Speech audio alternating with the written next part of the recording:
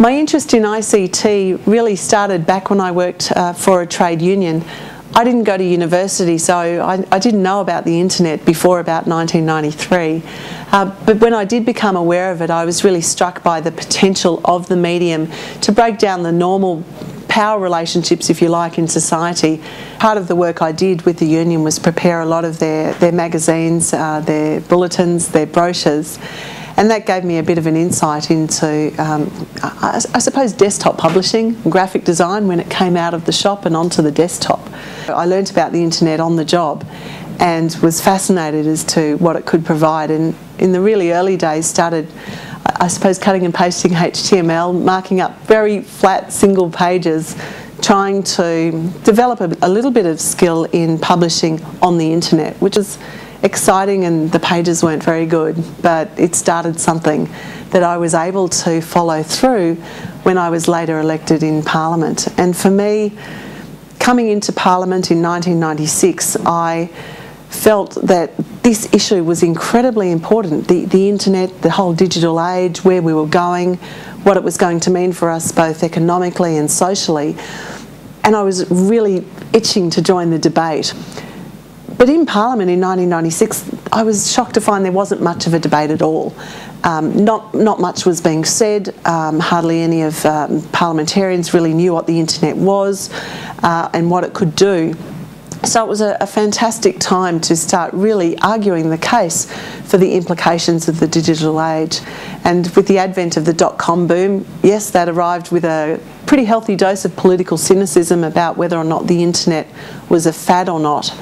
But coming into the issues in the way that I did started to show that there was not only substance to the role that ICT could play, but over time it will become more and more central to how and why and the wherefores of public policy and how we made the most of our prospects as a nation.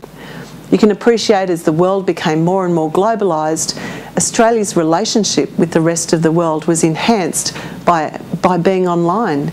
It shut down some of those geographical barriers that Australia has long endured in our trade relationships and opened new doors for a generation of online entrepreneurs who could export to the world through that pipe, through the bandwidth that was afforded us as a nation.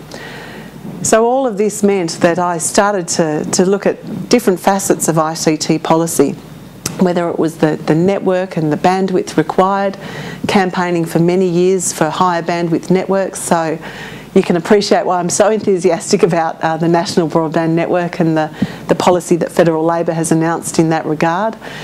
But also participation, the closing of the digital divide, how we skill up people in this country to be able to participate in an online environment, moving on to what we actually do with it, government services online, across spheres of government and through different portfolios like health and education. And then there's the creative industries.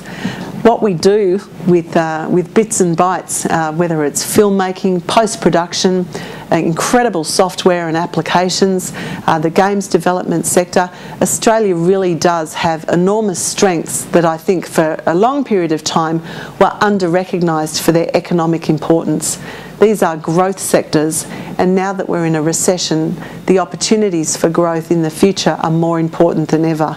So in terms of these vodcasts, it really is about dialogue. So can I encourage you to either post your own vodcast back and make this a real conversation, or at least provide your opinions through comments on my website. I'd certainly appreciate that, and it starts to make the dialogue genuine rather than me talking at you through the medium of a vodcast.